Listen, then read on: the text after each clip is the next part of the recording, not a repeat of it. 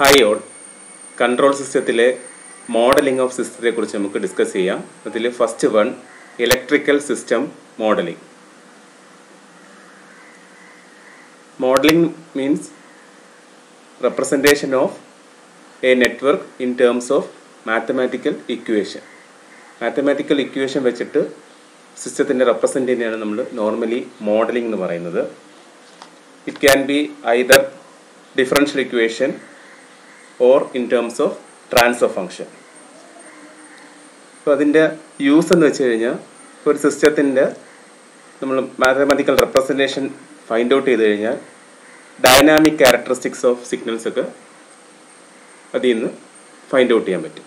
അതായത് സിസ്റ്റത്തിൻ്റെ ആക്യുറസി, അതിൻ്റെ response, transient response, steady state response, stability of the system ഒക്കെ ആണെങ്കിൽ ഒരു ട്രാൻസ്ഫർ ഫംഗ്ഷൻ ഫൈൻഡ് ഔട്ട് ചെയ്ത് കഴിഞ്ഞാൽ അതിൽ നിന്ന് സിസ്റ്റത്തിൻ്റെ ഫൈൻഡ് ഔട്ട് ചെയ്യാൻ പറ്റും. ഇപ്പോൾ നോർമലി ഒരു സിസ്റ്റത്തിന് നമ്മൾ റെപ്രസെൻ്റ് ചെയ്യുന്നത് കൺട്രോൾ സിസ്റ്റം,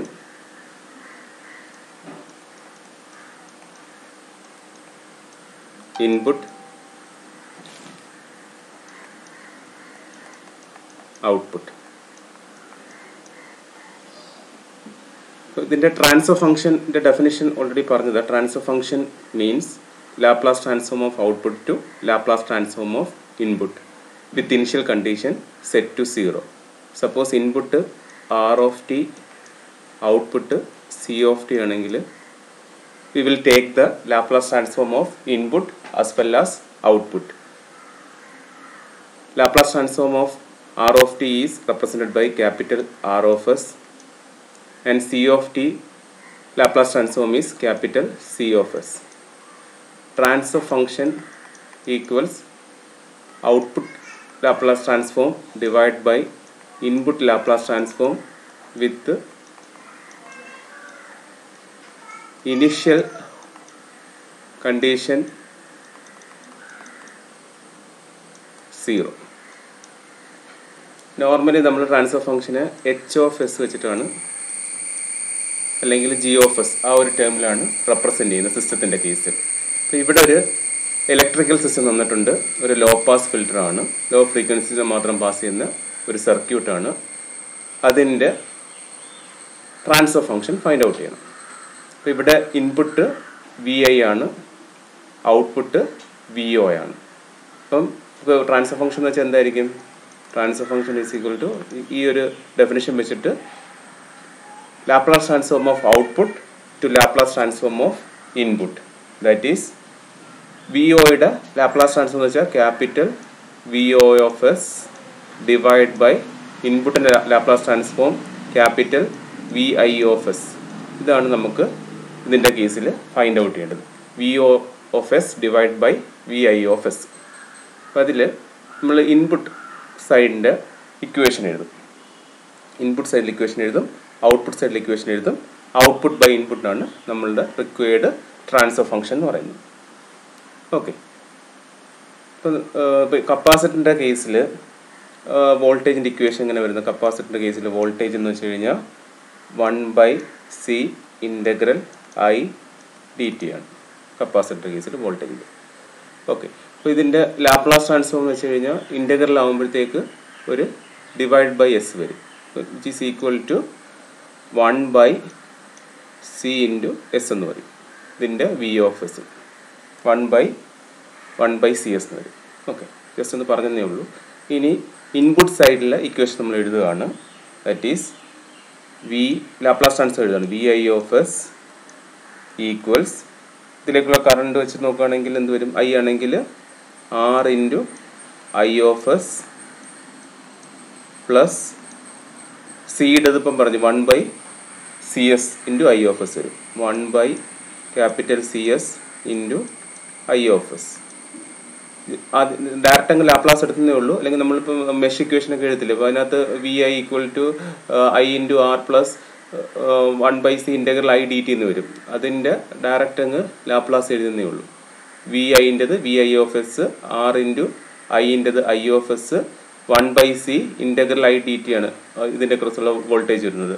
അത് ലാപ്ലാസ് എടുക്കുമ്പോഴത്തേക്ക് ഇൻ്റഗ്രൽ ആയതുകൊണ്ട് ഡിവൈഡ് ബൈ എസ് വരും, 1/CS വരും. 1/CS I of S തരും. നമ്മൾ ഇൻപുട്ട് സൈഡിൽ വി ഐ ഓഫ് എസ് എഴുതി. ഇനി നെക്സ്റ്റ് എന്ത് ചെയ്യണം? ഔട്ട്പുട്ട് സൈഡിലെ ഇക്വേഷൻ എഴുതണം. ഔട്ട്പുട്ട് സൈഡിലെ ഇക്വേഷൻ ഇപ്പോൾ വി ഒയുടെ ലാപ്ലാസ് എന്ത് വരും? V O of S, capital V O of S. പിന്നെ എന്താ ഇത് വരുന്നത്? ഏത് എലമെൻറ്റേ ഉള്ളൂ? കപ്പാസിറ്റർ. ഇപ്പോൾ കപ്പാസിറ്ററിന് എന്ത് വരും? 1/CS into I of S വരും. അപ്പോൾ നമുക്ക് V I of S find out ചെയ്തു, second we O of S find out ചെയ്ത്. ട്രാൻസ്ഫർ ഫംഗ്ഷൻ എന്ന് വെച്ചാൽ ഡെഫിനിഷൻ അനുസരിച്ച് എന്താണ്? V O of S divide by V I of S. So transfer function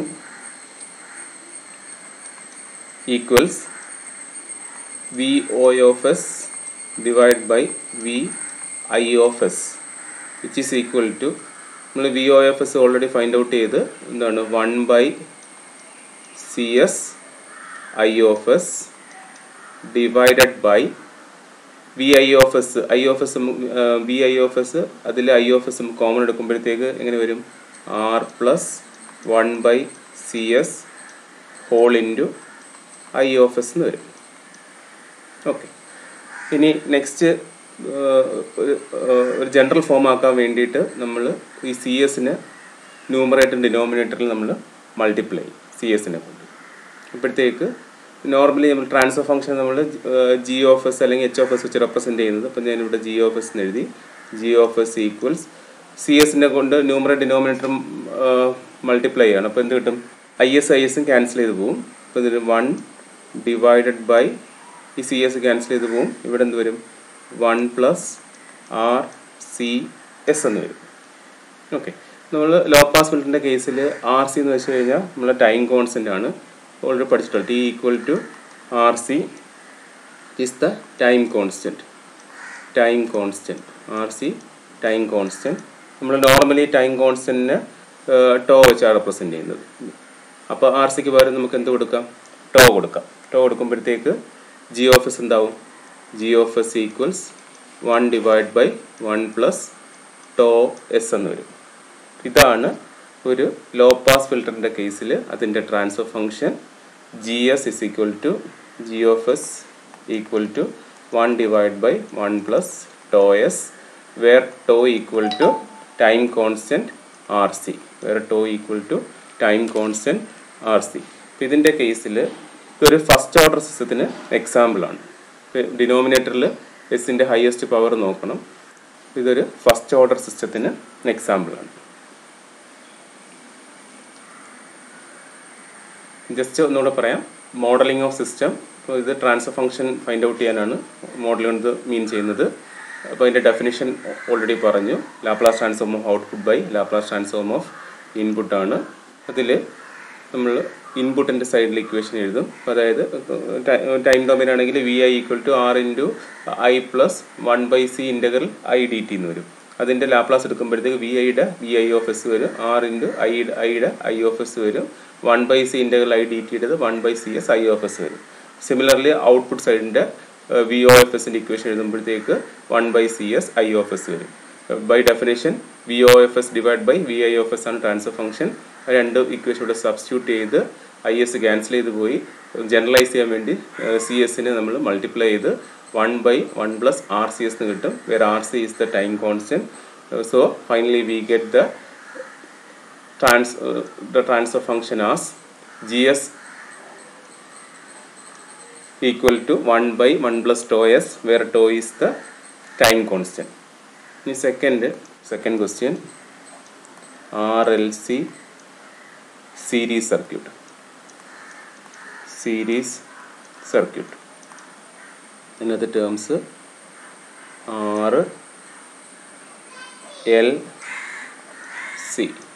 RLC series circuit.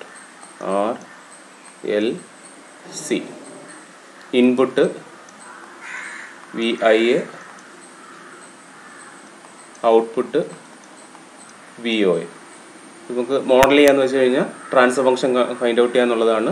Transfer function എന്ന് വെച്ച് കഴിഞ്ഞാൽ output Laplace transform divide by input Laplace transform. നേരത്തെ ചെയ്ത പോലെ ഫസ്റ്റ് നമ്മൾ ഇൻപുട്ട് സൈഡിൻ്റെ ഇക്വേഷൻ എഴുതും, അത് കഴിഞ്ഞിട്ട് ഔട്ട്പുട്ട് സൈഡിൻ്റെ ഇക്വേഷൻ എഴുതും. ഔട്ട്പുട്ട് ബൈ ഇൻപുട്ട് ആയിരിക്കും നമ്മളുടെ റിക്വേർഡ് ട്രാൻസ്ഫർ ഫംഗ്ഷൻ എന്ന് പറയുന്നത്, അല്ലെങ്കിൽ required model, transfer function model. ഇതിൻ്റെ കേസിൽ ഇപ്പം ഇൻഡക്ടറിൻ്റെ കേസിൽ വോൾട്ടേജ് എങ്ങനെ വരുന്നത് L/di/dt ആയിരിക്കും. നേരത്തെ 1/c ഇൻ്റഗ്രൽ I dt വരുന്ന പോലെ ഇൻഡക്ടറിൻ്റെ കേസിൽ L/di/dt ആയിരിക്കും. അതിൻ്റെ ലാപ്ലാസ് ട്രാൻസ്ഫോം എന്ന് പറയുമ്പോൾ എന്ത് വരും? ലാപ്ലാസ് ട്രാൻസ്ഫോം എന്ന് പറയുന്നത് LS എന്ന് വരും. di/dt ആകുമ്പോൾ ഡെറിവേറ്റീവ് ആകുമ്പോൾ S വരും. അപ്പോൾ LS എന്ന് വരും. ഇൻഡക്ടറിൻ്റെ കേസിൽ അതിനെ ലാപ്ലാസ് എടുക്കുമ്പോഴത്തേക്ക് LS വെച്ചായിരിക്കും നമ്മൾ റീപ്ലേസ് ചെയ്യുന്നത്. ഇൻപുട്ട് സൈഡിൽ ഇക്വേഷൻ എഴുതാം. ഓക്കെ, ഇൻപുട്ട് സൈഡ് ഇക്വേഷൻ എന്തുവരും? വിഐൻ്റെ VI of S Laplace transform വെച്ചത് VI of S equals R കിട്ടുള്ളത് R into I of S plus ഇൻഡക്ടറാണ്. Inductor ആകുമ്പോൾ LS എന്ന് പറയും. അപ്പോൾ LS into I of S plus കപ്പാസിറ്ററിൻ്റെ 1/CS I of S 1/CS I of S. Input സൈഡിൽ equation എഴുതി. ഇനി next എന്ത് എഴുതണം? ഔട്ട്പുട്ട് സൈഡിൽ ഇക്വേഷൻ എഴുതണം. അപ്പോൾ അവിടെ ഒരു ടേമേ ഉള്ളൂ, കപ്പാസിറ്റർ മാത്രമേ ഉള്ളൂ. So output side equation VOയുടെ Laplace transform VO of S equals കപ്പാസിറ്ററിൻ്റെ എന്തോരും 1/CS I of S. Laplace ട്രാൻസ്ഫോമിൻ്റെ property ഉണ്ട്. ഡെറിവേറ്റീവ് വരുമ്പോഴത്തേക്ക് എസ് കൊണ്ട് മൾട്ടിപ്ലൈ ചെയ്യണം, ഇൻ്റഗ്രൽ വരുമ്പോഴത്തേക്ക് എസ് കൊണ്ട് ഡിവൈഡ് ചെയ്ത് വരണം.